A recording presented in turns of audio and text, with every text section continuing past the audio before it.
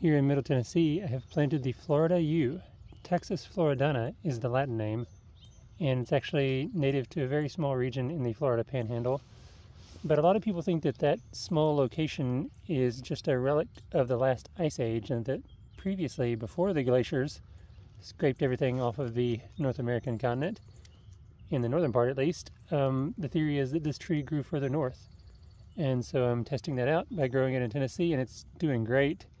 Hasn't had any problems with cold, and has actually been growing incredibly fast for a yew tree. I mean, I always thought yews were slow growing, and I guess a lot of them are, but this one is putting on impressive growth.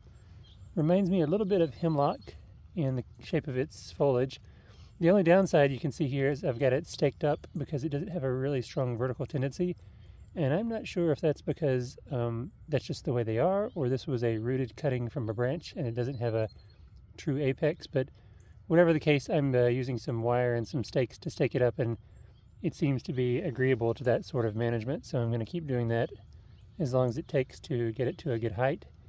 And I'm going to see how tall I can get this to grow. But Florida yew, very hard to find, but so far successful in Middle Tennessee.